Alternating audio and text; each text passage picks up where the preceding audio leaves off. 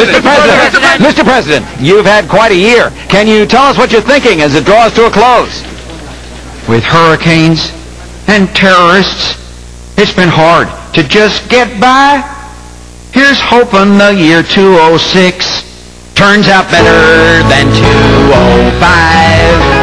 Well, Kim Jong-un's phone fits and the shuttle's on the fritz. There's an intifada brewing in the Gaza Strip. Rolling deficits are rising and the Europe hates my guts. And industrial America is going bankrupt. There is a great sense of urgency. We've got to squash the insurgency. My approval rating's in a dive. Hope it's not another year like 2005. A leak investigation got my White House in a snarl. There's a special prosecutor after my friend Carl, and our energy dependency is put me in a bind. Now don't worry about Alaska, it'll be just fine. My appointee was a big flop. The housing market is about to pop with record profits at the pump. I drive an SUV and take it in the rump. All of our jobs gone overseas. Each week I make $1.73.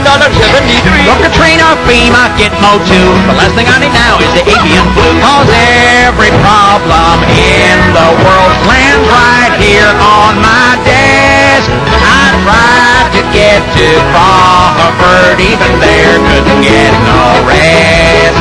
From pirates in Somalia to that nut job in Iran.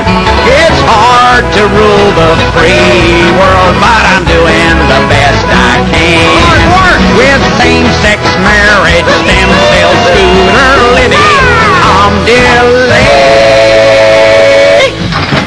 Here's hoping the year 206 brings a few more brighter days.